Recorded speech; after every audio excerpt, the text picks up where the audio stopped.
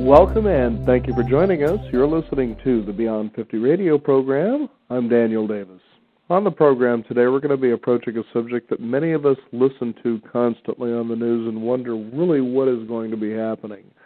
On the one side, we keep hearing pundits and people tell us, well, we're kind of pulling out of the recession and things should get better. Jobs seem to be looking on the horizon to be a lot better than they have been.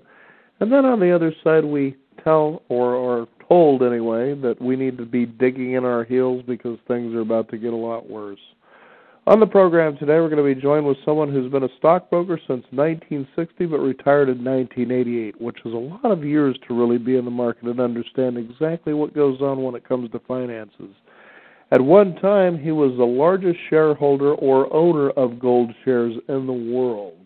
He's joining us here on the program today to talk with us about what's really going on and what we can really anticipate or expect anyway when it comes to this money global world market. I'd like to welcome to the Beyond 50 radio program today our guest, Mr. Bob Chapman. Bob, thank you for joining us here on the Beyond 50 radio program. Well, it's very nice to be here, and our work is cut out for us in trying to save what we've saved all of our lives, and it's not easy. We have lots of things going on throughout the world, and that's why I publish the International Forecaster, so that people a couple of times a week on email can keep up with exactly what's going on all over the world. Mm-hmm. I was reading a good portion of your newsletter last night, and it was really quite fascinating what you had to say on there, because you don't tend to hear most of this really when it comes to mainstream media. It seems what we hear of is a lot of fluff. And I think that really especially a fair amount of the American people are looking at this going, we're really getting tired of you sitting here, saying one thing when we know that there's really something going on, or maybe you just don't really know. What is your take on all this? Well, the major media worldwide is controlled by people behind the scenes, usually the banking and brokerage industry, to underscore them, transnational corporations, so you get what they want you to hear. Mm-hmm. And the news they don't want to talk about at all, they just don't talk about, and you don't know anything about it.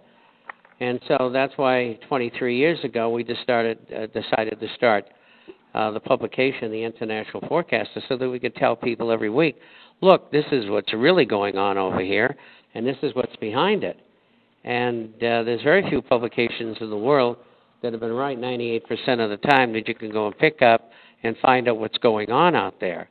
And, of course, for my part, I've been involved in investment and also other things throughout the world over my 76 years. And I also have lived in many countries for extended periods of time and speak their languages. And so I have a reflection into what's going on that very few others have, except perhaps journalists who are right on the scene, and sometimes they don't even catch it. Interesting. I know, as I was saying, I was reading a good portion of your newsletter last night, and one of the alarming things was a quote that you had in there from former President Woodrow Wilson back with the sinking of the Titanic.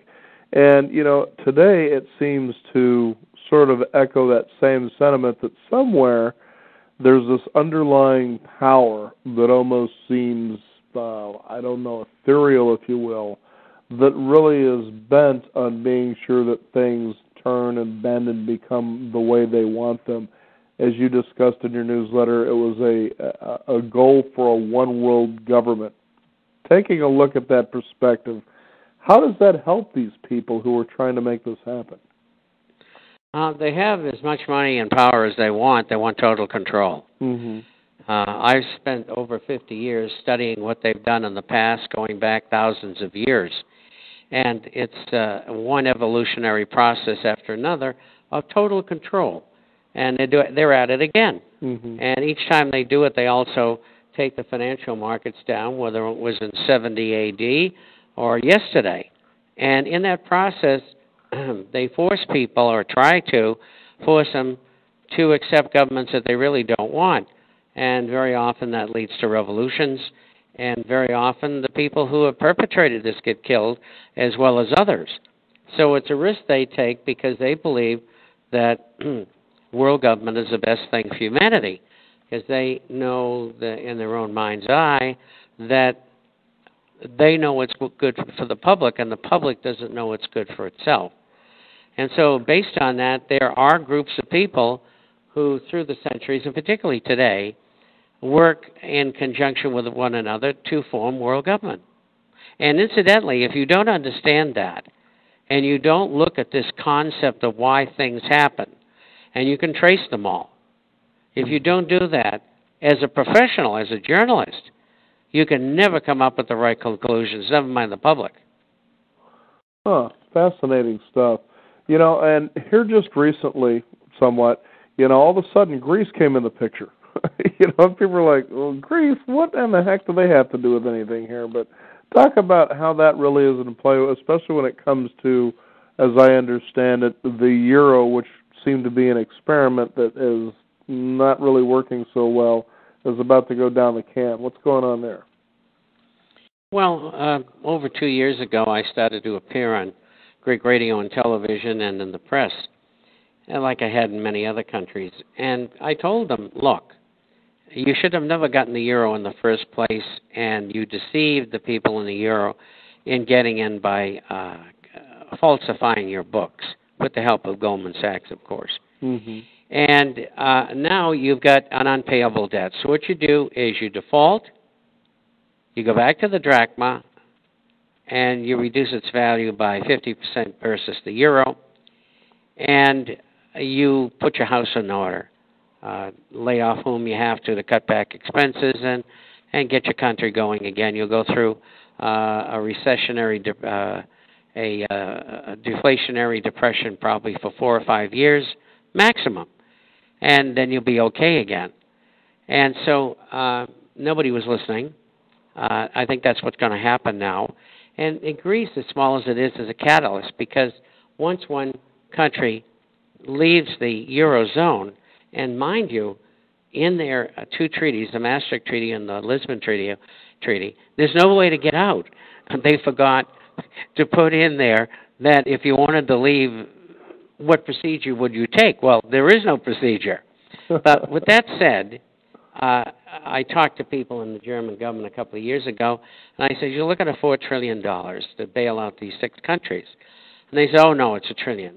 Well, about 3 months ago, I raised it to $6 trillion, and they raised it to $3.5 trillion.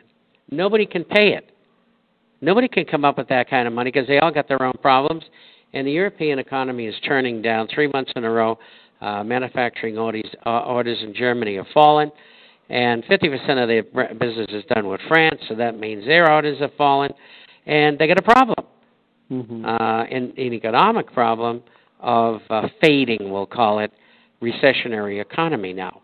Well, you put that together with the fact that this coming year you're going to have to come up with trillions of dollars to service debt throughout Europe and the United States as well, and England, that it's totally unpayable. The only way you could do it is just keep on printing money to buy bonds. And so this is why it's such an important event, because once Greece leaves, which I think they will, one way or the other by March, and they'll be followed by Ireland and Portugal and then Belgium. They'll try to bail out Spain and Italy. They don't have the money to do it. They're going to have to let them go. And the thing is, where really is the solution to all this? There isn't any. There's no way out except purging the system. And they'll do that sooner or later when they're forced to. They'll go to hyperinflation first in all those entities. And once inflation's over 50%, which it will probably be in 2 or 3 years, then the whole thing collapses and goes into deflationary depression like we saw during the 1930s in the United States. And that's where this is all headed. There's nothing they can do to change it. They can delay it, but that's all they can do because they just create more debt, debt-relieving debt. That doesn't solve anything. I mean, look at in America. Real unemployment is still 22.6%. It has relatively changed in the last 8 or 10 months. And these people in Washington telling us, oh, G3 dropped, U3 dropped from 9 to 8.6%. But they didn't tell you why. Mm-hmm. Because there were almost 400,000 people who dropped out of the workforce. So don't count them anymore. Isn't that convenient? Now we got one, 2, 3, 4, 5, and you add them all up and you get U6. Mm-hmm. That's 16 and 5/8, 16 and 3/8%. But that's all those numbers and all those people put together. But there's a thing called the birth-death ratio. Birth of businesses and death of businesses. Mm-hmm. The government guesses at it. And they guess in their own favor every month, making up more jobs that don't exist. Mm-hmm. So all the figures are bogus. So if you deduct that, you come up with 22.6%.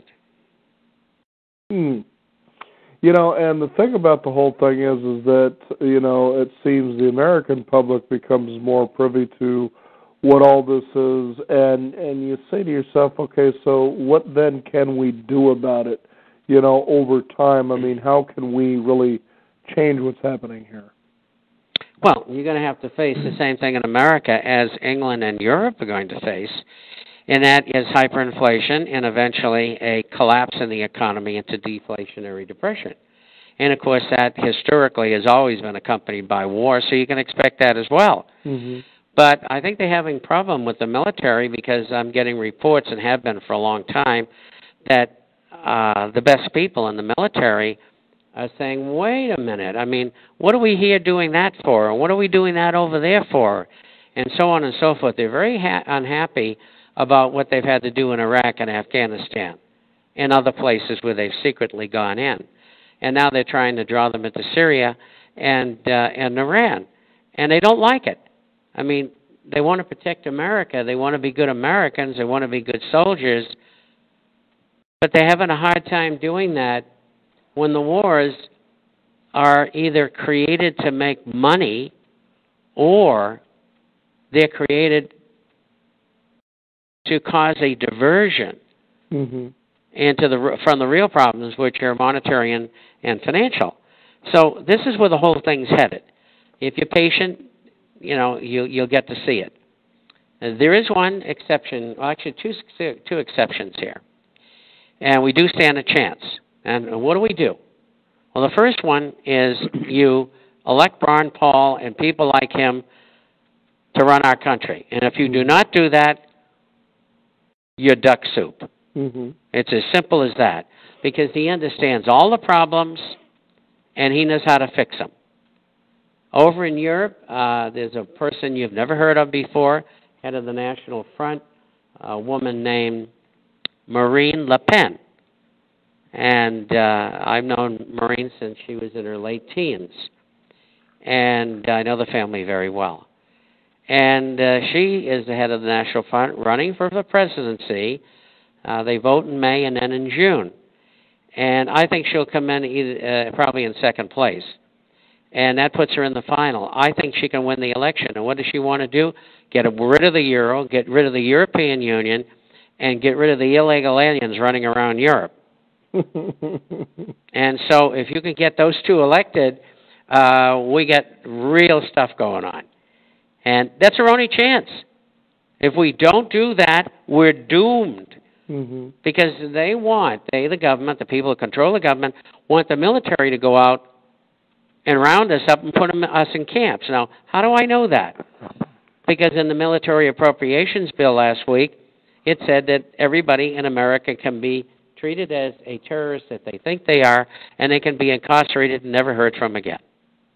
Isn't that wonderful? Yeah, I know. There's a friend of mine who talks this way, and some people say, oh, you know, you guys are just getting a paranoid, alarmist position. I say, but, you know, when you really take a look at what's going on, you know, and it never happens until it happens to you.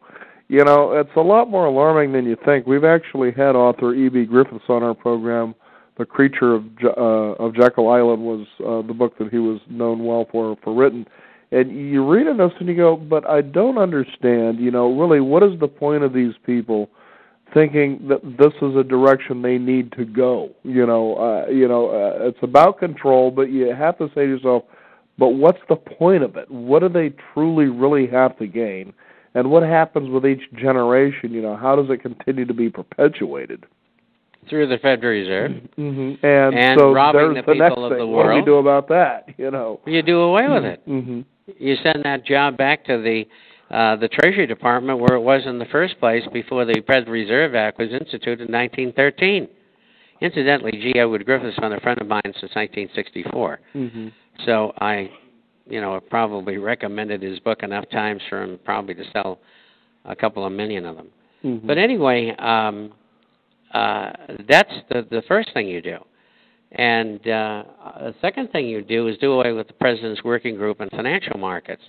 Now, I can bet 99% of the listeners never heard of that. Mm-hmm. Well, what it was an executive order put in after the collapse of October the 19th, 1987, in the stock market.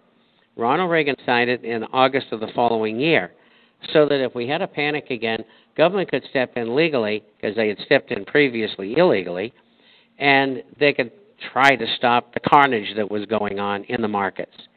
Well, what they've done is they've used this via government through the New York Fed, the Federal Reserve, the SEC, the CFTC, and the Treasury Department to manipulate every market in the world 24/7.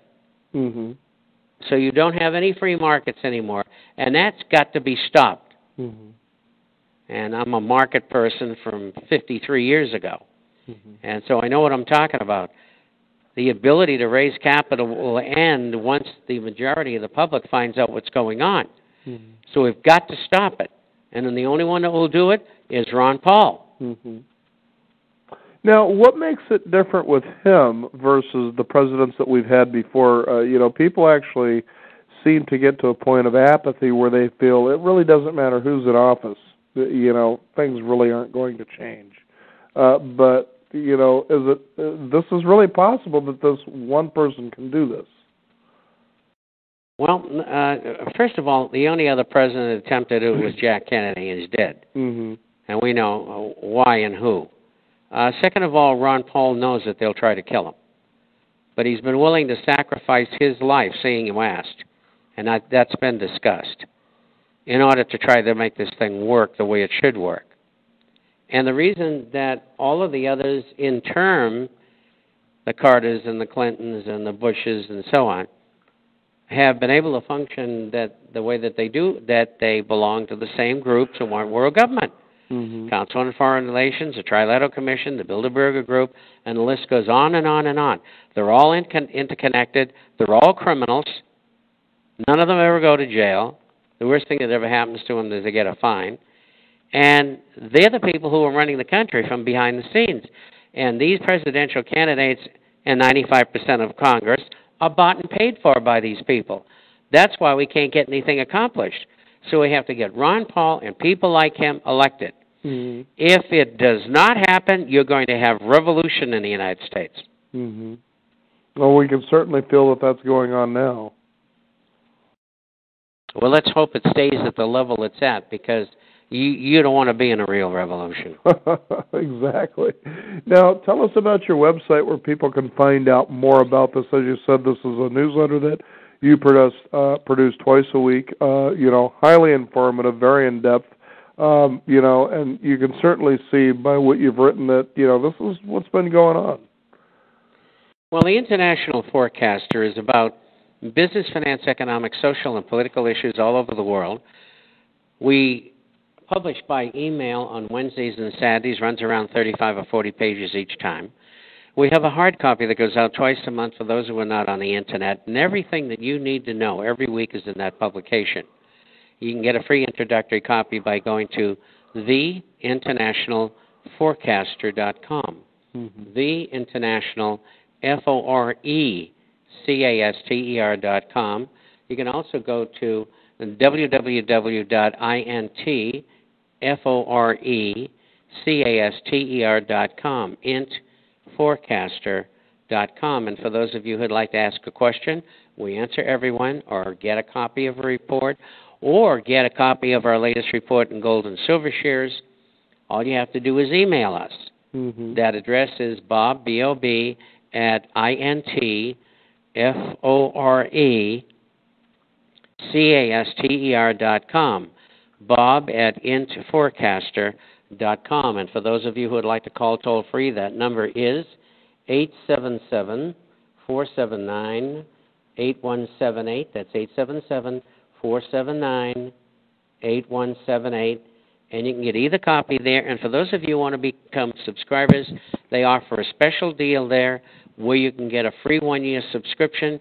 Look into it. The deal that they're offering is terrific.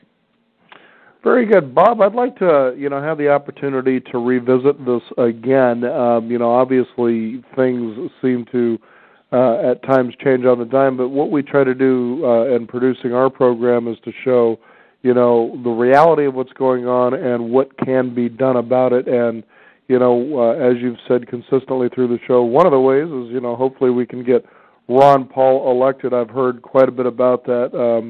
When it comes that direction, it would just be nice, I think, for a lot of people to say, we work hard for a standard of life, and I think that happens with a lot of people worldwide, and you get a little fed up when you do that, and then somebody decides, well, we know what's best for you, and they try to take that away from you, and it's certainly time to stop doing that.